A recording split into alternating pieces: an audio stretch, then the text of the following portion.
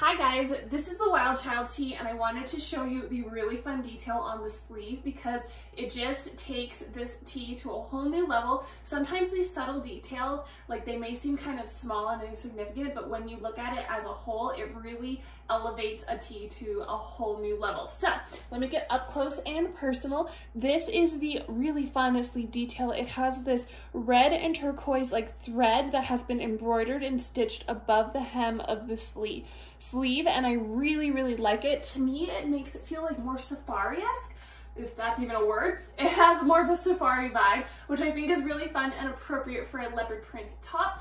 From far away, this leopard print top looks more abstract because it is a smaller leopard print, but obviously as you get closer, you can see all of the different spots. This top is very soft. It has great stretch. I am wearing a medium, so I would say it runs true to size. I have it knotted here. Let me unknot it just so you can see the length on me. It's just a little oversized, nothing massive or anything like that. But if you did want something fitted and didn't want to worry about knotting it, you could size down. So make sure you go check it out. Once again, this is the Wild Child tee with this really fun detail on the sleeve.